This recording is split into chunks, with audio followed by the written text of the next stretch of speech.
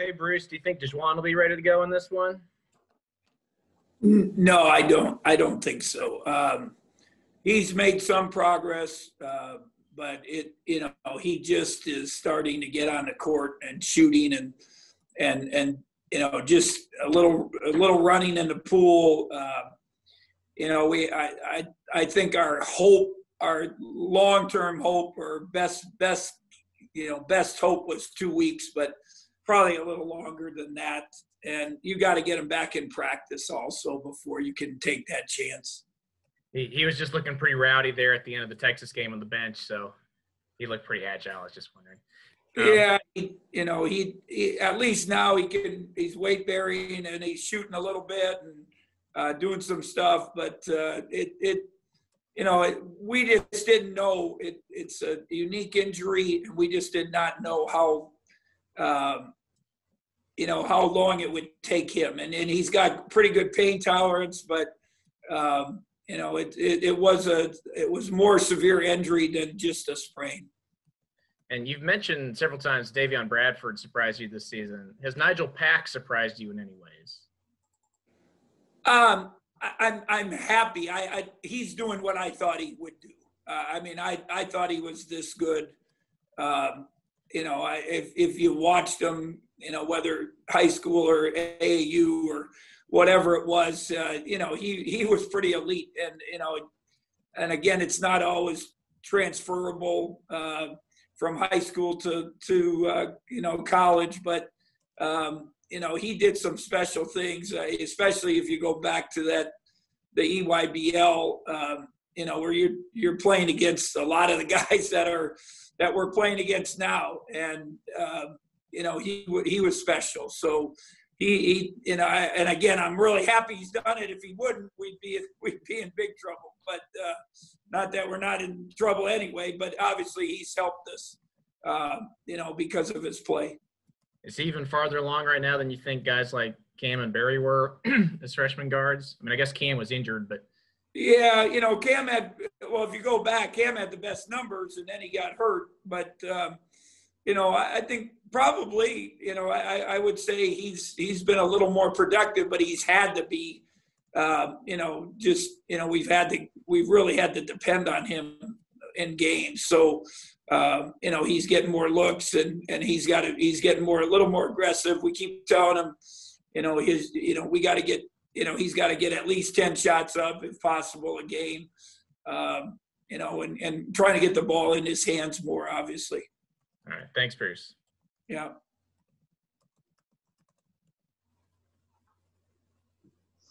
Next question to Tim Fitzgerald. Hey, Coach, after you went back and watched the Texas game, how much better was the team? I mean, we've made big improvement. There's no doubt about that. Obviously, you got to get a win somewhere. That's the goal. That's why you play the game. There's, from Texas A&M after the Baylor game, you got Nigel back. You've had a little bit of continuity with the guys in the lineup, even though you don't have DeJuan, and you haven't had Montavious for a long time, but it gives us a little continuity. I think our ball movement is better. And I would tell you our defense in the last 10 minutes was pretty good. The rest of the game, I don't think it was bad. They're just really, really good team. I mean, that is as talented as team. I know Baylor's really good, but you start matching kids and depth, and they're as talented as anybody. And we did some good things and hung in with them. We just had the one stretch, Tim, that, we've had all year where I said to our coaches, we went back to what we were in that one little stretch, and we had our struggles offensively, and that's where they made the run. But then, to our guys, they've done it all year. They keep coming back, and they fought back and got off the floor and gave us a chance. Now we got, again, just a little more improvement each time, and hope we can find a way to get a win here. You mentioned something that I honestly found baffling about the game. I'm watching the game and I'm thinking, their defensive rotations have gotten so much better. They look better on defense, and yet here is Texas shooting 65% in the first half. And with that said, you were down 4 at half. And honestly, Coach, I can't explain it. Can you help me here? How you guys hung in there? Yeah, I think our offense was much better, obviously. And we, if you go back to the second half of the first time we played them, we scored 40-some points and against them. And we showed them that we could score against them. And this is what we got to do. And I credit to our guys and our coaches. That's what we did. We found ways to score, not just in our set plays, but a little bit of continuity offense and the making the next pass, making the next play. I wouldn't say we're perfect on defense. The rotations, they got a couple things, but I think we had better idea what they were doing and how we could stop it. It's just, they just jumped up and made shots. I mean, it's just plain and simple. But we, again, we jumped up and made shots too. So we stayed in there. It was one game, I guess, we were able to stay in there with offense, more than the defensive part. And our rebounding too has been much better.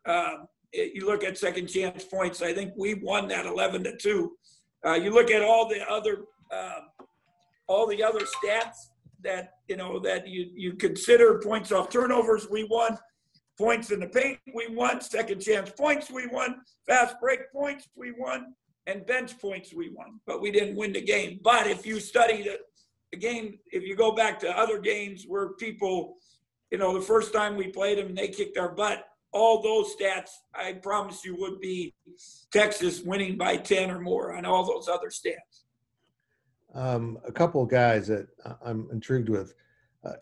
Antonio Gordon seems to be refining his game, kind of zeroing in better on what he needs to bring to the floor. What all has he changed for you guys? Well, I think he's accepted his role. He feels comfortable, with doing, again, what he does. And I think you were the one that asked a couple of weeks ago, some of the guys keep trying to do things they can't do, or they force the issue. And right now, Tone's not doing that. And again, he's not perfect, but 9 rebounds, leads us on the play hard chart, 8 points. Make one more shot, maybe another free throw, and it's a really, really good game. But it's just I think he feels also that there's no, we don't have anyone to really put in for him. So he feels a little more comfortable that he's going to stay in the game and doesn't have to go prove himself and try to do something he can't do. But I think right now we have a little better idea of some roles, which we didn't. And again, Tone, you got to remember, Tone did not, he had no spring, no summer, missed most of the fall, missed parts of early practice, missed again 21 days in December. So now, again, for him, this has been his most, consistent time on the floor, since last season. My final thing, Luke, I think he played 20-plus minutes against Tech, if I'm correct, and 11 against Texas. He hasn't broken loose offensively quite yet, but does he change the way teams have to defend you because of the respect he garners at the three-point line?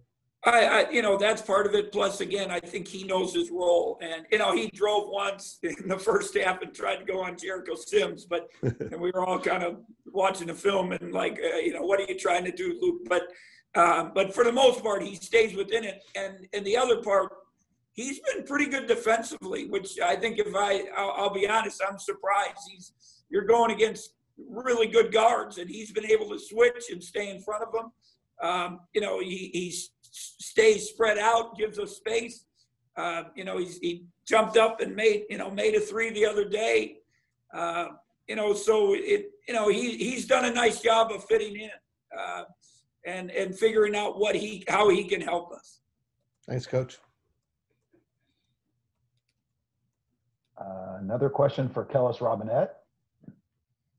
Hey, at least when Luke tried that, he did go with his left hand after driving, so he at least got the shot up. Yes, he got the shot off, yes. You mentioned this a few times. You don't have anybody to put in behind Antonio. Does that mean Siri and Carlton are hurt, or what's their status? No, I'm just saying that, Siri's he's just a young guy, and he's got to learn. It's hard. This step up to college basketball is a hard thing, especially the defensive concepts on it. When we're playing teams that play small ball or spread you out, he right now Siri's probably more a backup at the 5 than that. And the same thing with Carlton. That's one of our, and it's more the defensive part of it than anything. And especially, the teams we've been playing, they're playing small ball. Again, we're going to play Oklahoma State, and I guess Isaac's the 4, Cade's the 4. I'm not sure who's the 4. So, it's tough for those guys to guard those people. And and Siri's a great young man. He texted me the other night, just said, "So sorry, coach. I'm trying," and I just told him, "Hey, I appreciate it. I understand this is hard. It's a big step." Just keep working at it. And when he would be our third, I guess our third 5-man, I guess, just because of his athleticism. Carlton's probably a little better offensively, but the defensive part, he just never, because he missed so much, it was hard for him to catch up. All right, gotcha. Thanks, Bruce.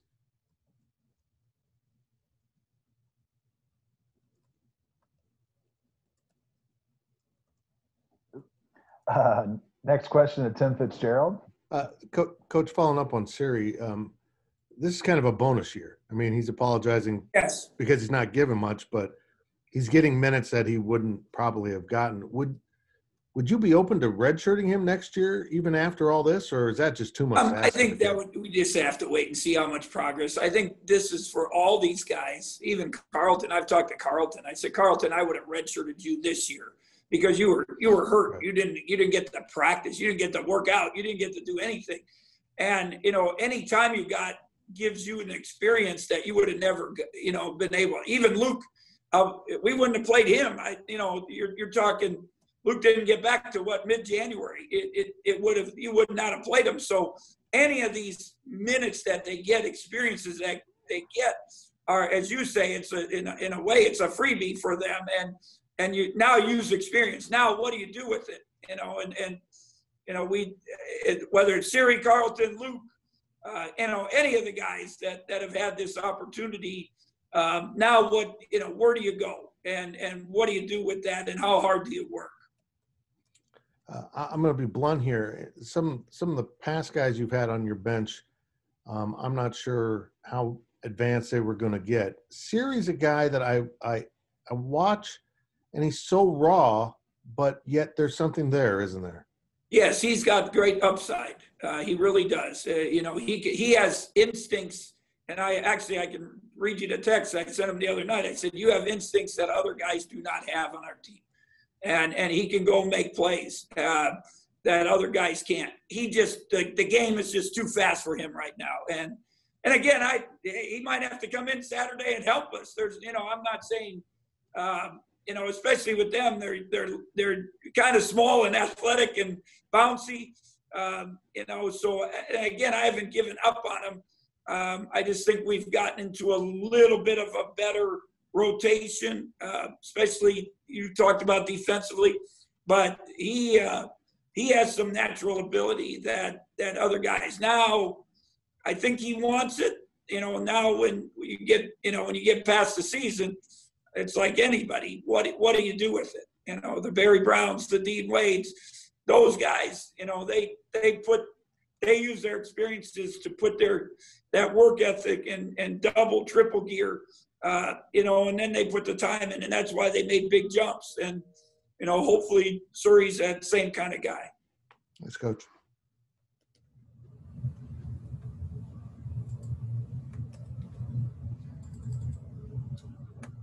Sorry. One last question to Ryan Black. Go ahead, Coach. Or go ahead, Brian. Yeah. Hey, Bruce, certainly I understand, the majority of the questions being focused on the previous game because of just how close the final score was. But obviously you guys were only down 5 to Texas Tech at halftime and you were down only 6 to them with 2 minutes to go. I guess when you look back at the Texas Tech game too, what were the other things that also carried over from that game into the game against Texas? I think those stats I mentioned to you, points off, whether it's turnovers with them, second chance to toughness points. We've done much better on all of those. Obviously, Antonio's rebounding has been a big factor. I think that has helped us. Our defensive rotations and blocks outs has helped us. I mean, we're doing things better, both offensively and defensively, than we were, 2 weeks ago.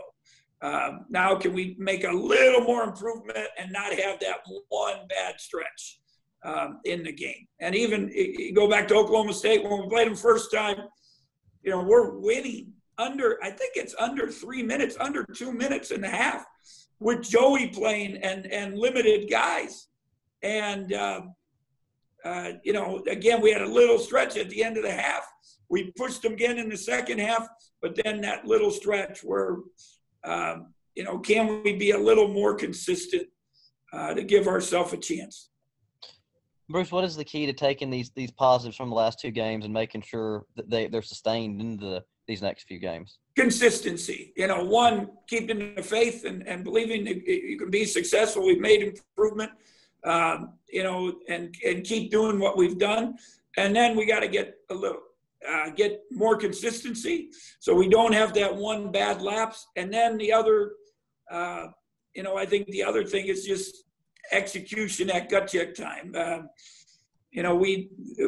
These experiences are all new to us. And I kind of laughed because I told the coaches going into Texas, I said, remember when we played Texas when Dean and Cam and Barry's freshman year, Dean had a shot to win it at the end, or tie it at least. And, if you think back, it was a very, very similar game.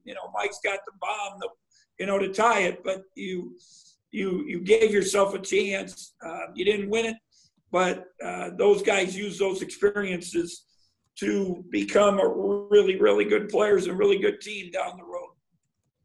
And Bruce, last thing for me, you kind of touched on it at the end. When you guys played Oklahoma State the first time, that's when you guys were, a very different team just in terms of who you guys actually had available. But, of course, that is the game where, you guys did hold Cunningham to only 5 points. The only time he's been under single digits this year. And since that game, he scored 18, 21, 19, 19, and just scored 26 against Kansas. I guess, is there any way to expect a similar performance from you guys again against them on Saturday?